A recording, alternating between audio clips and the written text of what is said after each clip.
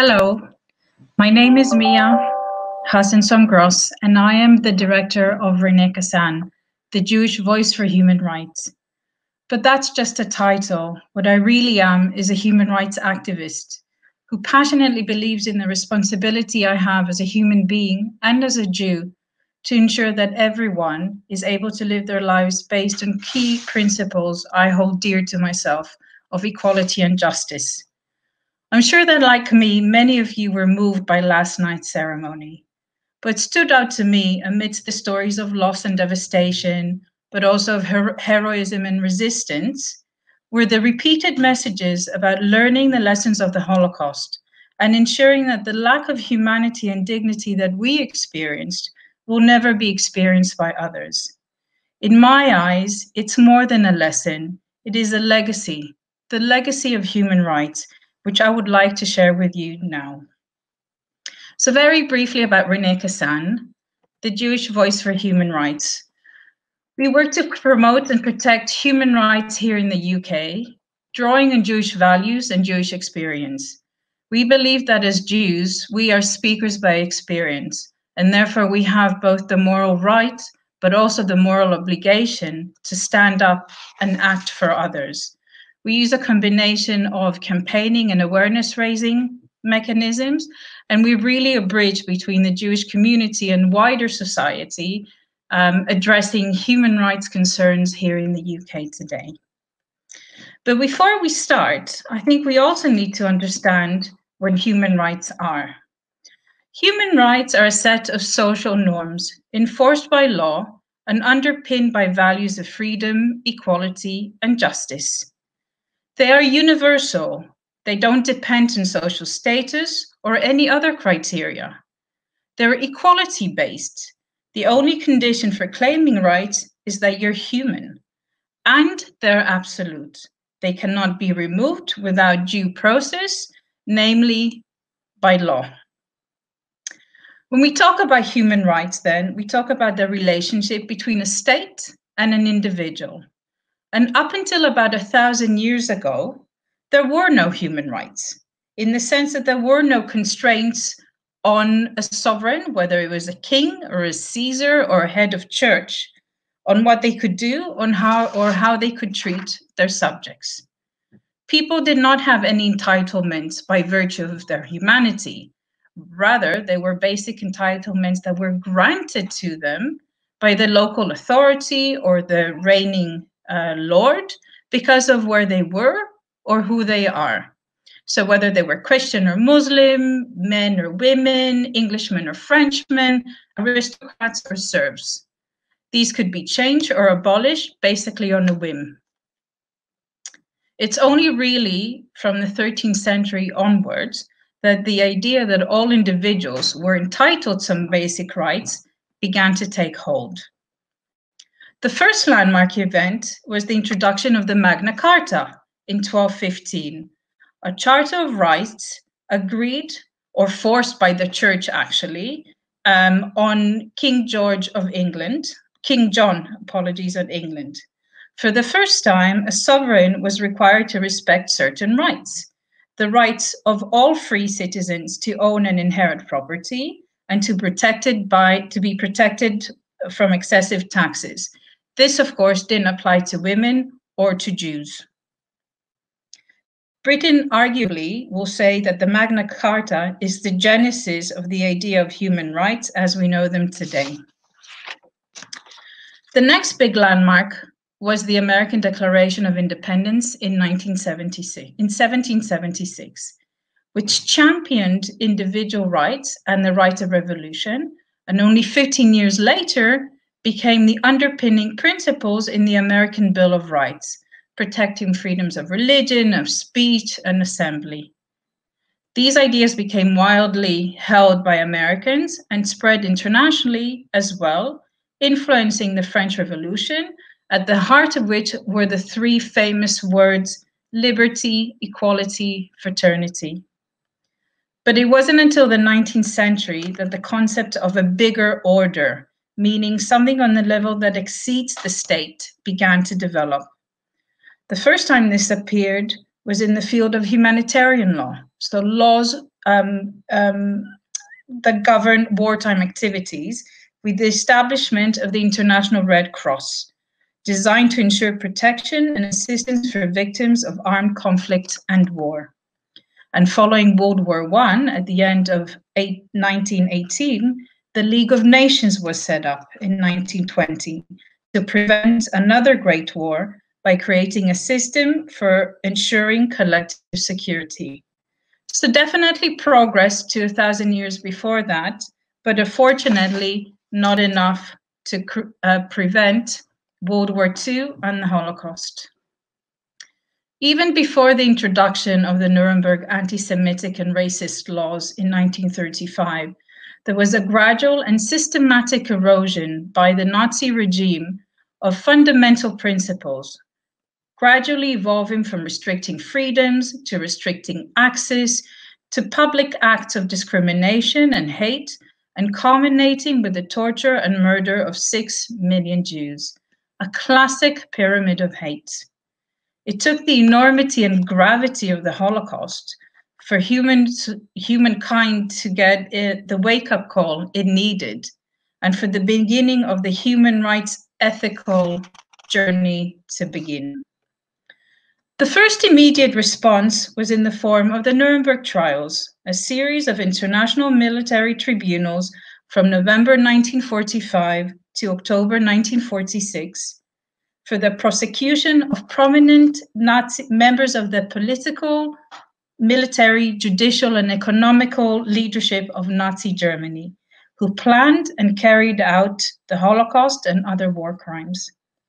At the times, the trials were described as the most significant tribute power has ever paid to reason, and are where the critical principles of crimes against humanity and genocide were first introduced. And this is also where the role of some incredible Jewish human rights heroes started. Herz Lauterpacht was born in 1897 in a small town in Poland near to what today is Lvov. As a young man, he was angered by social inequality. He opposed chauvinism and dreamt of a Jewish resistance based on a spirit of social justice. A lot of these feelings he had were motivated very much by his experiences of discriminations, first in Poland and later on in Austria, where he tried to get higher education. As a result of which, at a very young age, Lauterpacht moved to the UK to pursue an education in international law, leaving behind all his family, whom all but one were later murdered in Nazi concentration camps. Lauterpacht was part of the British prosecution team at the Nuremberg trials. And for those who don't know, the trials had 4 prosecuting teams, one for each of the winning Allied forces. So there was a French prosecuting team, an English one, an American one, and one for the Soviet Union. And Lauterpacht played a vital role in leading the crimes, in defining the crimes with which the perpetrators of the Holocaust would be charged, namely crimes against humanity. What is groundbreaking about this concept of crimes against humanity was that for the first time, with a legal framework, so within international law, an individual was put at the center, looking at the individual as a perpetrator, having individual responsibility for the acts they committed. So unlike my son, they couldn't say, I did it, it wasn't me, it was Nazi Germany. But at the same time, it also put the victim at the center, recognizing that as an individual, victims had rights that were denied and abused. Amongst those convicted of crimes against humanity were Hermann Göring, the most important surviving Nazi official, and Hans Frank, who was Governor General of the occupied Polish territories and oversaw 4 concentration camps, including Auschwitz, Majdanek, and Treblinka. It was also only during the trials that Lauterpacht discovered that he had lost most of his family in the Holocaust. And I can only imagine Lauterpacht standing in court and at some point realizing that he was facing the man that was responsible for the murder of his entire family. Lauterpacht later served as the British judge in the International Court of Justice. Crimes against humanity has since been used in international tribunals like Yugoslavia, Rwanda, Sierra Leone, and where crimes of apartheid, rape, and sexual violence are used.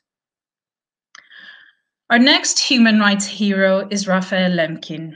Raphael Lemkin was a lawyer of Polish Jewish descent who is best known for coining the word genocide. 49 members of his family and almost the entirety of the Jewish community of his birthplace of Polish Galicia were murdered in the Holocaust. After studying in the University of Lvov, like Lauterpacht, he too left Poland and spent World War II first in Sweden and later in the US, where he worked and dedicated his time to create a library of Nazi decrees, proclamations, and ordinances relating to the deliberate policy to eliminate entire nations and people, including the Jews. Once the war was over, Lemkin was the strongest advocate for the view that the way to prevent future mass killings of individuals was to protect the group to which the individuals belong.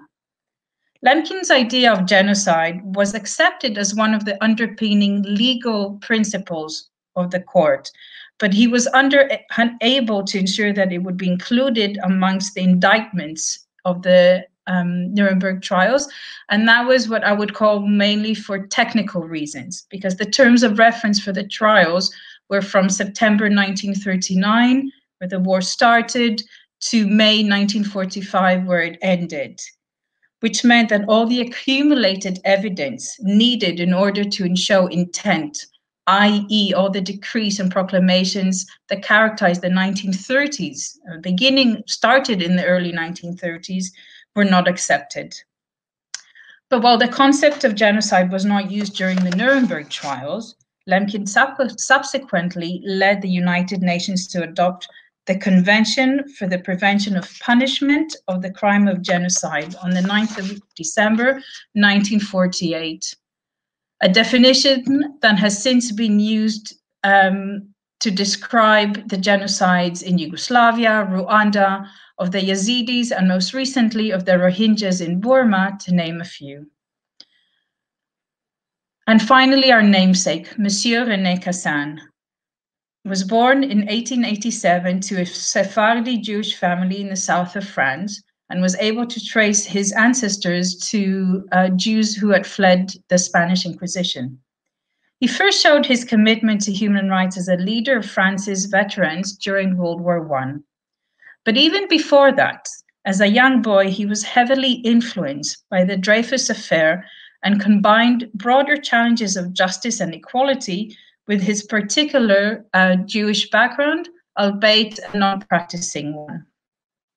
In the 1920s and 30s, Monsieur Cassin was a French delegate to the League of Nations. And once World War II started, he felt he needed to join General de Gaulle's Free French Government in Exile here in London, which is how he survived while 29 members of his family were murdered by the Nazis back in France. With the defeat of the Nazis, the world became aware of the horrors of the Holocaust and the idea that never again can this be allowed to happen.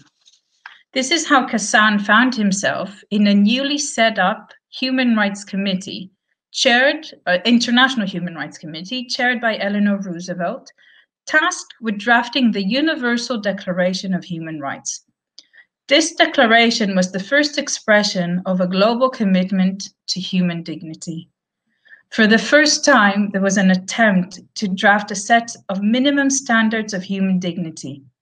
It was a voluntary process to set up a system of moral accountability to a higher set of norms and institutions to those of sovereign states. And I can only imagine how you had state representatives sitting around the table after the war, trying to come in together to agree on a compromise, some would say, others would say groundbreaking set of moral values and guiding principles. The main goal of the declaration was to set out a vision of a world where inherent dignity of all members of human family is the foundation of justice and peace, treating each other in the spirit of brotherhood. An ethical vision for a good society and a better world based on social progress and better standards of life. In 1968, Cassin was awarded the Nobel Peace Prize for his role as leading jurist of the declaration.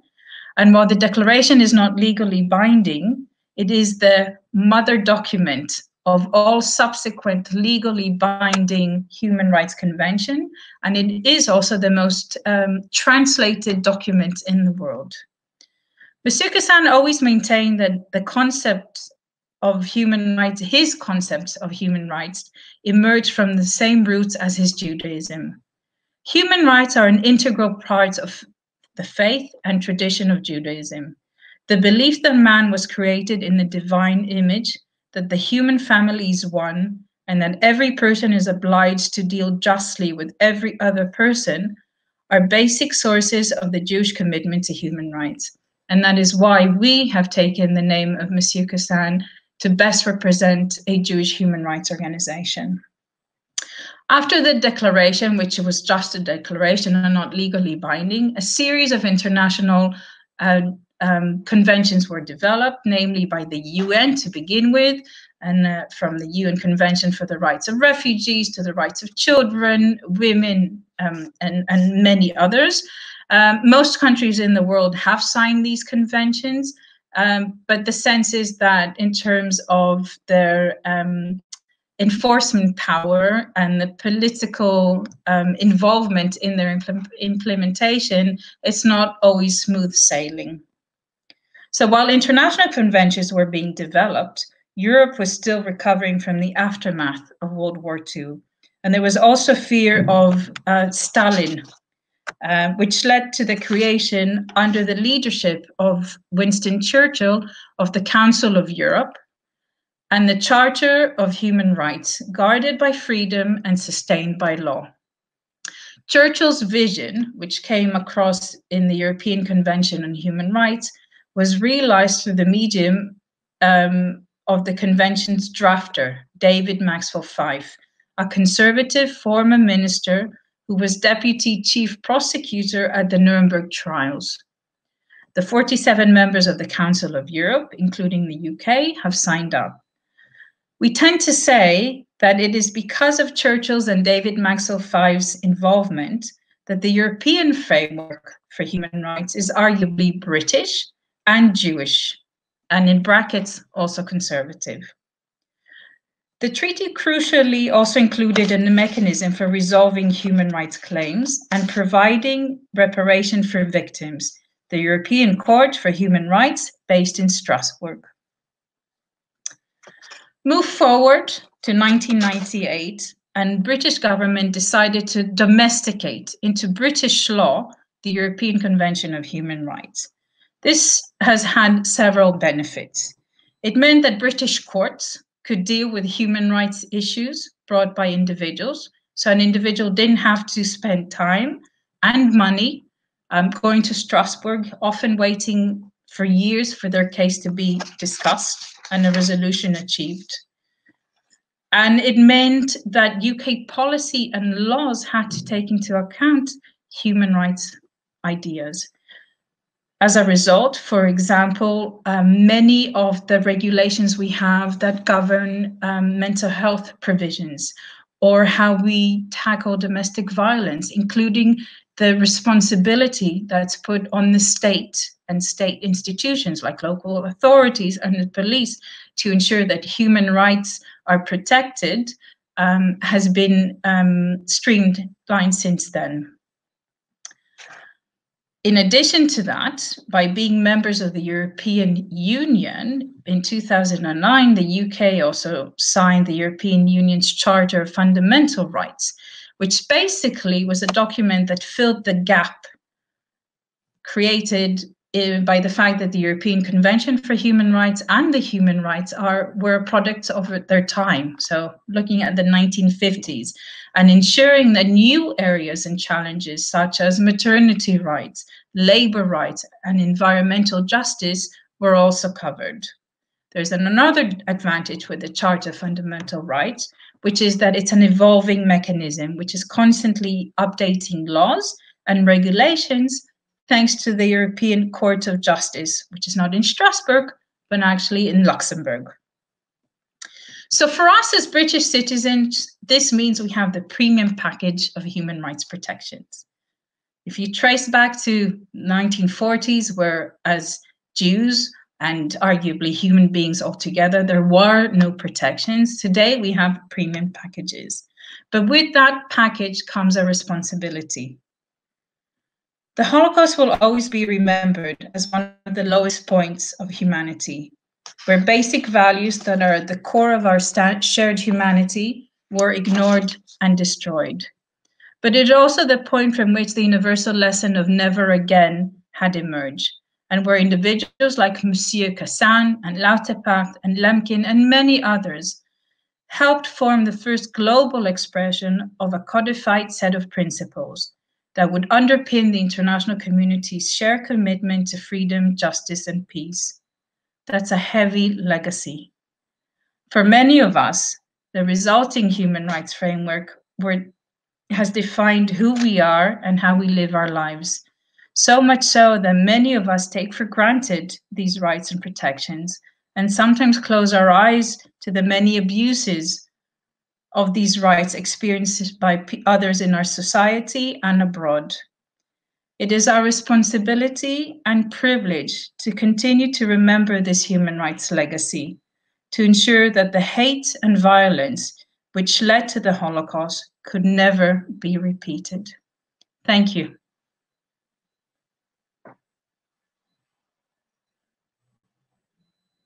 Please, you're welcome to sign up to Rene Cassin's newsletter, be informed of our events, and take part in taking on this legacy.